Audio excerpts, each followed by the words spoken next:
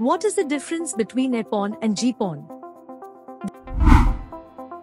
There are two main types of optical network technologies, EPON and GPON. In this article, we will explore the differences between these two technologies so that you can decide which one is best for your needs.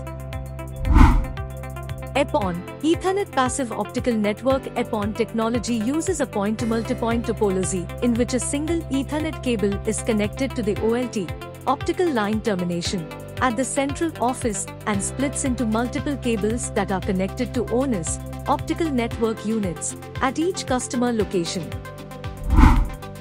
This technology provides data rates up to 1 gigabit per second downstream and upstream with distances up to 20 kilometers.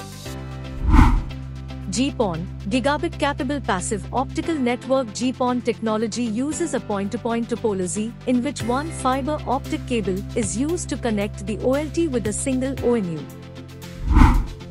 This technology provides data rates of up to 2.5 gigabits per second downstream and 1 gigabit per second upstream with distances up to 20 kilometers. So, what's the difference between EPON and GPON?